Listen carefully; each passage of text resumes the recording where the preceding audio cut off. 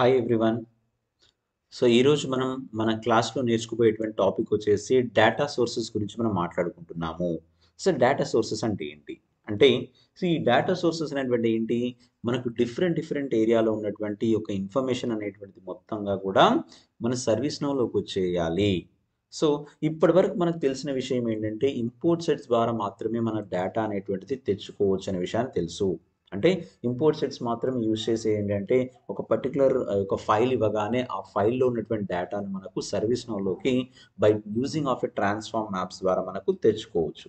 But ఇప్పుడు నేను చెప్పబోయేటువంటి topic ఏంటి అంటే మన యొక్క టోటల్ డేటా అనేటువంటిది అంటే జస్ట్ లైక్ ఒక సర్వర్ నుండి డేటాను ఎలా ఫెచ్ చేసుకోవాలి? ఎలా తెచ్చుకోవాలి? అది కూడా ఏంటి by using the FTP servers. So file transfer protocol అనేటువంటి ఒక మెథడాలజీ ఉంటుంది.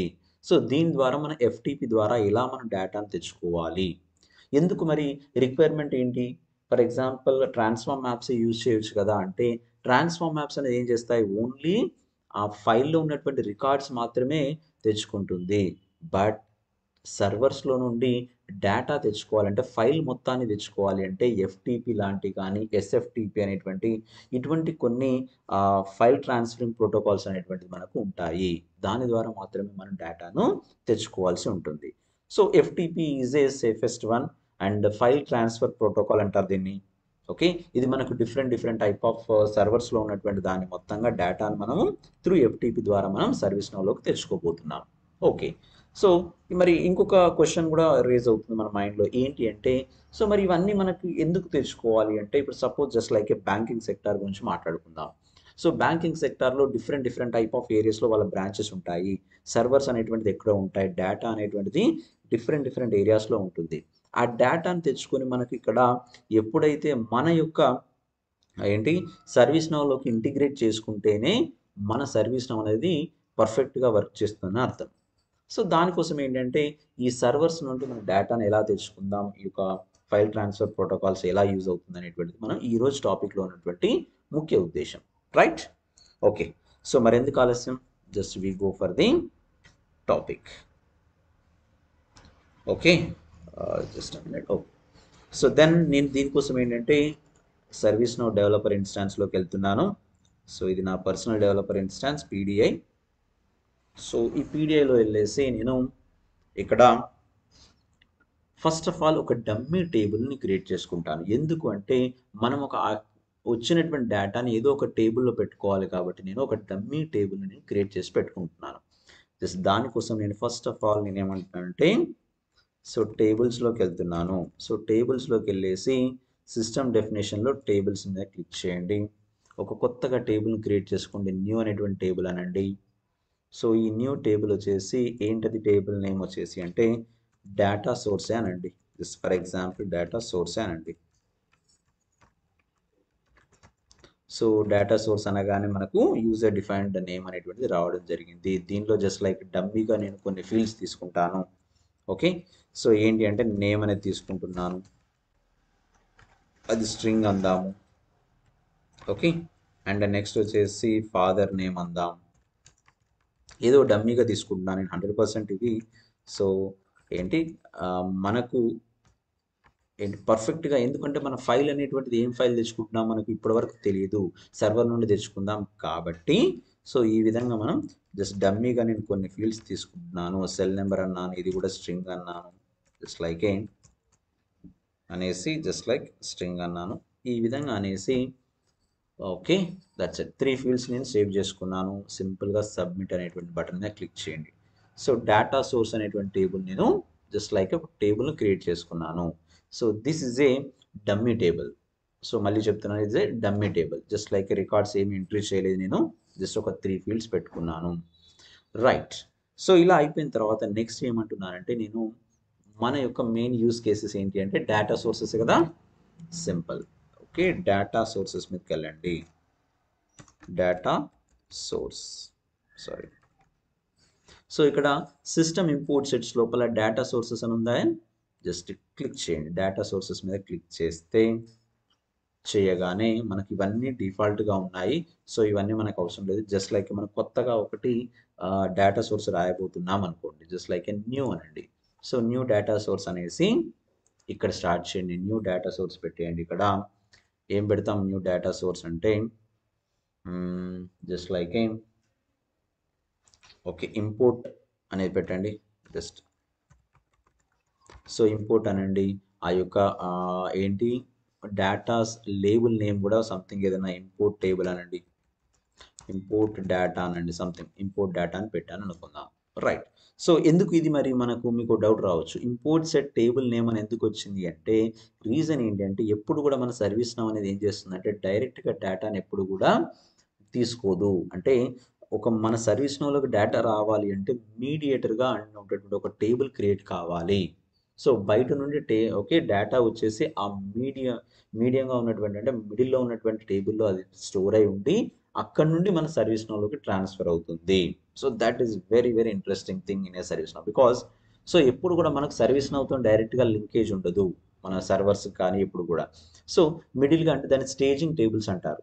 ఓకే, ఈ స్టేజింగ్ టేబుల్స్లో మన డేటా స్టోర్ చేసుకుని పెట్టుకున్నప్పుడైతే if in case anything goes wrong, so అప్పుడు ఏమవుతుంది, ఆ స్టేజింగ్ టేబుల్ నుండి డేటాను మనం రిమూవ్ చేయొచ్చు, అంతేగాని మన సర్వీస్ నౌలో ఎటువంటి ఎఫెక్ట్ పడదు. సో కాబట్టి దానికోసం ఒక డమ్మీగా ఒక టేబుల్ని క్రియేట్ చేసి పెట్టుకోవడానికి మనకి ఇంపోర్ట్ డేటా అని పెట్టాను, జస్ట్ లైక్. Okay, right. మనం ఇప్పుడు తీసుకునేది ఏంటి అంటే ఫైల్ తెచ్చుకుంటున్నాం. మనకు ఏంటి జేడీబీస్ అనేటువంటి ఫార్మాట్స్ ఉన్నాయి, ఎల్డిఏపి ఎల్డాప్ అనేటువంటిది ఇంటిగ్రేషన్ ఉంది. ఓకే, ఓఐడిసి అనేటువంటిది ఉంది, రెస్ట్ అండ్ ఇంటిగ్రేషన్ హబ్ అనేది ఒకటి ఉంది, అదేవిధంగా కస్టమ్. సో స్క్రిప్టింగ్ వైజ్గా కూడా మనం ఫైల్ని తెచ్చుకోవచ్చు. ఓకే, సో అలా కాకుండా నేను ఓన్లీ జస్ట్ ఫైల్ అంటున్నాను, ఏదో ఒక ఫైల్ తెచ్చుకుంటున్నాను అనుకుంటున్నాను. మరి దాని యొక్క టైప్ ఎలా ఉండాలి, ఫార్మాట్ అంటే నేను ఎక్సెల్ ఫైల్ అనుకుంటున్నాను. Okay, so sheet number header రో వాల్యూ ఇస్తే ఇవ్వండి, లేకపోతే లేదు, is no issue. Right. So మరి నెక్స్ట్ ఏముంది, ఫైల్ రిట్రైవల్ మెథడ్ అని ఉంది. So what is mean by file retrieval method అంటే ఎలా తెచ్చుకోవాలి, ఇప్పుడు చెప్పాను కదా ఇంతకుముందు మనం ఎఫ్టిపి ద్వారా తెచ్చుకుంటున్నాం కదా డేటా. సో దాని గురించే రాయబోతున్నాను, జస్ట్ లైక్ ఏ ఎఫ్టిపి. సో చాలా ఉన్నాయి మనకి, ఇంకా చాలా ఎఫ్టిపి ఉంది, అథెంటికేషన్ ఎస్ఎస్ఎల్ అని ఉంది, అథెంటికేషన్ టిఎల్ఎస్ అని ఉంది, ఎఫ్టిపి ఇంప్లిక్ట్ ఎస్ఎస్ఎల్ అని చాలా ఉన్నాయి, చాలా రకాలు ఉన్నాయండి. ఇక్కడ హెచ్టిటిపి ఉంది, హెచ్టిటిపిఎస్ ఉంది, ఎస్ఏపి ఉంది, ఎస్ఎఫ్టిపి ఉంది. ఓకే, సో ఎఫ్టిపి కాబట్టి మనం యూజ్ చేసేటువంటి ఇప్పుడు ఎఫ్టిపి కాబట్టి ఎఫ్టిపి అని తీసుకున్నాను. ఓకే, ఇక్కడ వరకు బాగానే ఉంది. Server file path name and next user name password అని అడిగారు. ఓకే, సో మరి మీకు ఒక డౌట్ రావచ్చు, మరి ఇవన్నీ ఎక్కడి నుండి తెచ్చుకోవాలి డేటా. సో ఇక్కడ నుండి మన యొక్క అసలుగా ఉన్నటువంటి వర్క్ స్టార్ట్ అవుతుంది. ఒకవేళ ప్రాక్టికల్గా మీరు కంపెనీలో వర్క్ చేసి మీకు డేటా కావాలి అంటే డెఫినెట్గా సర్వర్స్ యొక్క డీటెయిల్స్ ఉంటాయి, అదేవిధంగా ఏంటి యూజర్ నేమ్ అడ్మిన్ కావచ్చు, లేకుంటే యూజర్ ఎవరైతే అథెంటికేషన్ యూజర్ నేమ్ ఉంటుంది, పాస్వర్డ్స్ అనేటువంటివి ఉంటాయి. సో అవన్నీ మనం ఇక్కడ ఇచ్చుకోవాల్సి ఉంటుంది, దాని ద్వారా మనకు డేటా అనేటువంటిది జస్ట్ తీసుకోబడుతుంది. బట్ ఇక్కడ మనం చూపెట్టడానికి సర్వర్స్ ఆల్రెడీ ఇన్స్టాల్ చేసి లేవు కాబట్టి, సో మన ప్రాక్టీస్ పర్పస్లో డెమోగా మనం చూపెట్టడం కోసం కొన్ని ఫ్రీ ఆఫ్ కాస్ట్లో సర్వర్స్ ఉంటాయి. అంటే జస్ట్ లైక్ ప్రాక్టీస్ పర్పస్లో మనకు ఆన్లైన్లో సర్వర్స్ అవైలబుల్ ఉంటాయి. జస్ట్ లైక్ చూపిస్తాను మీకు ఎలా జస్ట్ డెమో డేటాను మనం ఫైల్ని ఎలా ఫెచ్ చేసుకోవాలో చూపిస్తాను. సో దానికోసం ఏం చేస్తున్నా అంటే నేను ఇక్కడ విన్ ఎఫ్టిపి విన్ ఎఫ్టిపి అనేటువంటి ఒక సర్వర్ ఉంటుంది, just like A free of కాస్ట్లో ఉంటుంది. Okay, so win FTP server space ఇద్దాం, win space FTP. Okay, wing sorry, దీన్ని వచ్చేసి వింగ్ ఎఫ్టిపి సర్వర్ అనేటువంటి జస్ట్ లైక్ నేను వింగ్ ఎఫ్టిపి అని కొట్టాను అనుకుందాం. ఇది wing FTP server. Just click చేయగానే మీకు ఆన్లైన్ డెమో అని వచ్చింది, డౌన్లోడ్ ఫ్రీ అని వచ్చింది. నేను డౌన్లోడ్ చేయట్లేదు, జస్ట్ లైక్ డెమో పర్పస్లో వాడుతున్నాను, ఆన్లైన్ డెమో అన్నాను. అనగానే ఏమని అడిగింది ఇక్కడ, సో ఇది మనకు కావాల్సినటువంటి ఇది ఎఫ్టిపి ఎఫ్టిపిఎస్ ఎస్ఎఫ్టిపి ప్రోటోకాల్ ఇక్కడ ఉంది. లొకేషన్ వచ్చేసి ఇది చెప్పింది, సర్వర్ యొక్క డీటెయిల్స్ ఇది ఇచ్చింది, యూజర్ నేమ్ ఇచ్చింది, పాస్వర్డ్ ఇచ్చింది, పోర్ట్ ఇచ్చేసింది. సో ఎఫ్టిపిఎస్ పోర్ట్ కూడా ఇచ్చింది, ఎస్ఎఫ్టిపి పోర్ట్ కూడా ఇచ్చింది.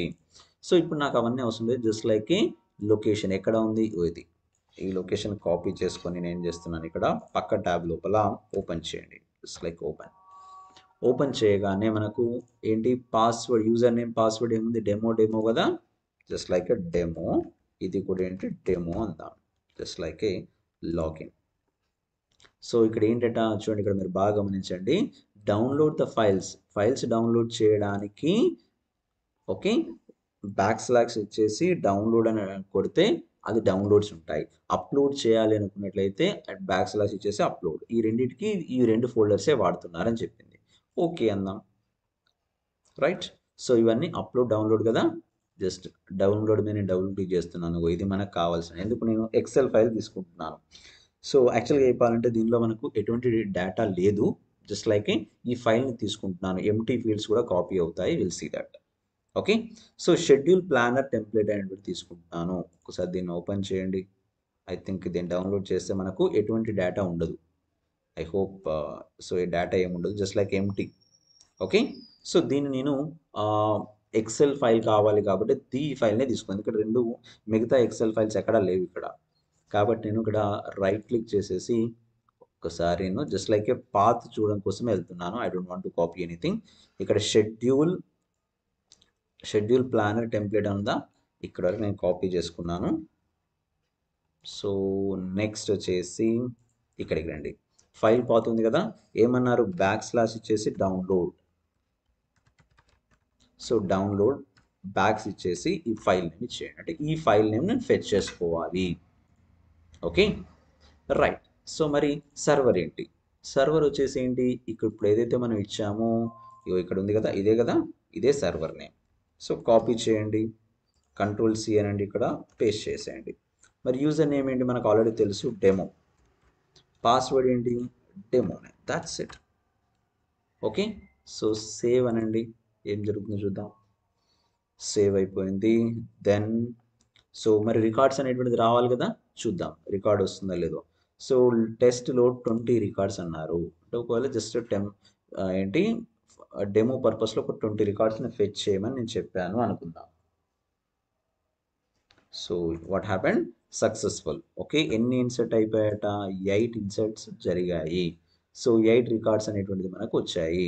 సో 12 రికార్డ్స్‌ని ఇగ్నోర్ చేసిందట అండ్ ఓవరాల్‌గా సక్సెస్ఫుల్‌గా వచ్చేసింది. ఇంపోర్ట్ సెట్ అనేటువంటిది మనకు అంటే మనకు జస్ట్ లైక్ ఎఫ్టీపీ సర్వర్ ద్వారా ఆ ఫైల్ అనేటువంటిది ఫెచ్ చేసుకుంది. ఫైల్ మొత్తాన్ని తెచ్చుకుంది. దేనిలోకి తెచ్చుకుంది? ఇంపోర్ట్ అనే అండర్‌స్కోర్ డేటాలోకి తెచ్చుకుంది. చూద్దామా నిజంగా లోడ్ అయిందా? లోడెడ్ డేటాలోకి వెళ్ళండి. కూర్చోండి ఇక్కడ. ఎన్ని తీసుకుంది? ఓవరాల్‌గా మనకు 8. 0తో కలుపుకుంటే 8 ఇక్కడ. హైయెస్ట్ 7 ఉంది ఇక్కడ. 8. సో ఇలా మనకు ఆ డేటాను తెచ్చుకుంది. సో ఆ రికార్డ్స్‌ని తెచ్చుకుంది. ఆ ఫైల్‌ని తెచ్చుకుంది. ఆ యొక్క రికార్డ్‌ని కూడా మనకు తెచ్చుకునే ప్రయత్నం చేసింది. అండ్ ఇప్పుడు మనం ఏం చేద్దాం మరి? ఎక్కడి వరకు వచ్చేసింది? ఇంపోర్ట్ డేటా అనేటువంటి ఒక స్టేజింగ్ టేబుల్‌లోకి మాత్రమే రావడం జరిగింది డేటా. బట్ అలా కాదు. నాకు ఇక్కడ ఏం కావాలి? నా సర్వీస్ నౌలోకి రావాలి అనుకుంటున్నాను. క్రియేట్ ట్రాన్స్ఫార్మ్ మ్యాప్ అనండి. సో క్రియేట్ ట్రాన్స్ఫార్మ్ మ్యాప్ అనగానే మనకి ఏంటి అంటే సో మళ్ళీ ట్రాన్స్ఫార్మ్ మ్యాప్ యొక్క నేమ్ అడుగుతుంది. జస్ట్ లైక్ ఏ డెమో పర్పస్లో కాబట్టి నేను డెమో అంటున్నాను. సో ఎక్కడ నుండి వస్తుందంటే డేటా ఇప్పుడు మనం సర్వీస్ నౌలోకి ట్రాన్స్ఫర్ చేస్తున్నాం. సో ఇక్కడ సర్వీస్ నౌలో ఉన్నటువంటి టార్గెట్ టేబుల్లోకి ట్రాన్స్ఫర్ చేస్తున్నాం కాబట్టి ఇక్కడ ఇంపోర్ట్ అనే ఆప్షన్ ఉంది. ఇక్కడ నుండి టార్గెట్ టేబుల్ ఏంటి ఇక్కడ మనకు? So you under score and data. చూడండి ఇక్కడ డేటా సోర్స్ ఇదే కదా! సో సింపుల్ డేటా సోర్స్ అని పెట్టాను. ఓకే. సో దీనిలోకి రావాలి. Just like that. Okay. Right click చేసి సేవ్ అనండి. సో సేవ్ అన్న తర్వాత మరి మ్యాపింగ్ చేయాలి కదా! సో ఇంపోర్ట్ జరిగింది. At the same time mapping చేయాలి కాబట్టి మ్యాపింగ్ అసిస్టెంట్ మీద క్లిక్ చేయండి. సో ఇక్కడ సో మనకి ఇక్కడ ఏంటి ఇంతకుముందు చెప్పాను కదా! ఎంప్టీగా ఉన్నాయి. ఫీల్డ్స్ అన్నీ కూడా ఏమున్నాయి? ఎంప్టీగా ఉన్నాయి కాబట్టి so we don't want to see anything. But ఇక్కడ ఫీల్డ్స్ చూద్దాం. ఇక్కడ ఫీల్డ్స్ ఇంపోర్ట్ సెట్ రన్ అని ఉంది. వాట్ మేబీ క్రియేటెడ్ బై ఉందా? Will see that. Sys ID created ఎక్కడ ఉంది? క్రియేటెడ్ అప్డేటెడ్ ఉంది. క్రియేటెడ్ ఉందా? Will see. సో ఇవన్నీ మనకి ఏంటి అంటే ఆ యొక్క ఫీల్డ్ యొక్క నేమ్స్ ఇవి. అంటే మనకు ఫైల్ వచ్చిందని మాత్రం క్లియర్‌గా అర్థమైపోయింది ఇక్కడ. ఓకే. స్టేట్ అందాం. తీసుకుందాము. సిస్ ఐడి అనేటువంటిది తీసుకున్నాను. For example just like examples నేను టార్గెట్ రికార్డ్ అని తీసుకున్నాను. ఇలా 3 తీసుకున్నాను. సో నేమ్ అనేది ఫస్ట్ వచ్చింది. తర్వాత ఫాదర్ నేమ్.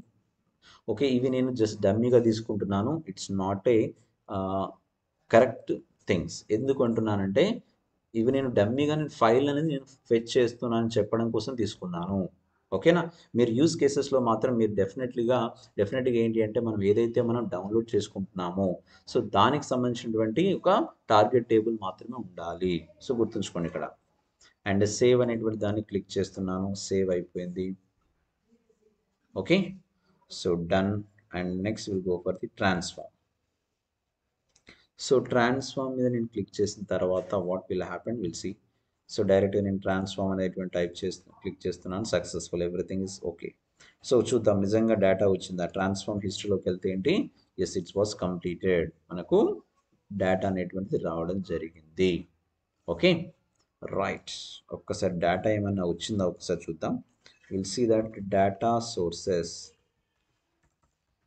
సో టేబుల్లోకి వెళ్దాం. డేటా సోర్సెస్ అనేటువంటి టేబుల్లోకి వెళ్తే ఏమైనా డేటా వచ్చిందా, ఏమీ రాలేదు. బికాస్ ఆఫ్ ద రీజన్ ఏంటి అంటే, ఎందుకు రాలేదు, బట్ ఫైల్ అయితే వచ్చింది.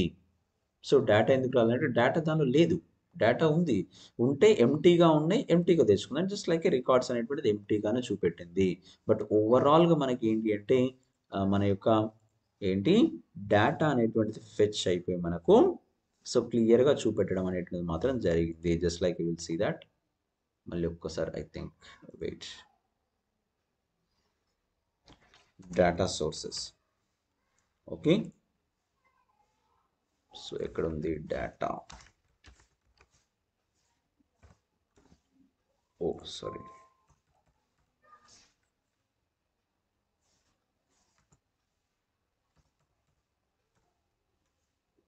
Wear it will be.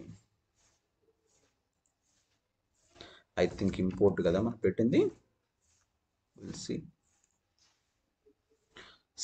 ఇక్కడ ఇంపోర్ట్ అనేటువంటిది మనం ఇక్కడ డెమో అనేటువంటిది మాత్రం మనకు రావడం జరిగింది. దానిలో రికార్డ్స్ కూడా మనకు రావడం జరిగింది. Everything is fine. బట్ దానిలో డేటా లేదు కాబట్టి మనకి డేటా కనబడలేదు. ఓకేనా? So that is the reason. ఈ విధంగా మనకి ఎఫ్టీపీ సర్వర్స్ యూజ్ చేసుకొని సింపుల్గా డేటాను మనం తెచ్చుకోవచ్చు.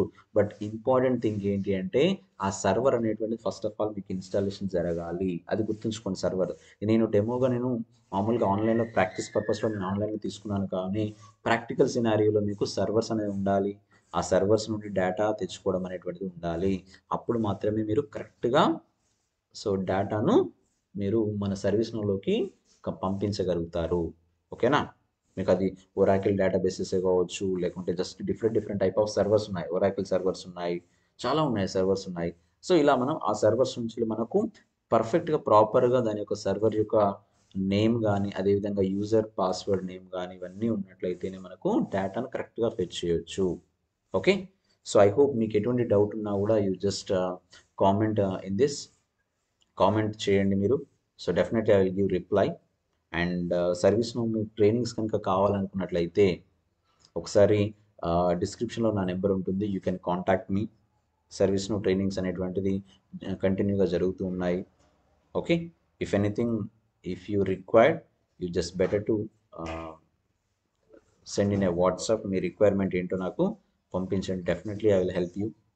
Okay. So thank you for watching. ఒకవేళ ఈ వీడియో కనుక నచ్చినట్లయితే జస్ట్ ఒక లైక్ మాత్రం కొట్టే ప్రయత్నం చేయండి. Okay. Thank you. Once again thank you for watching.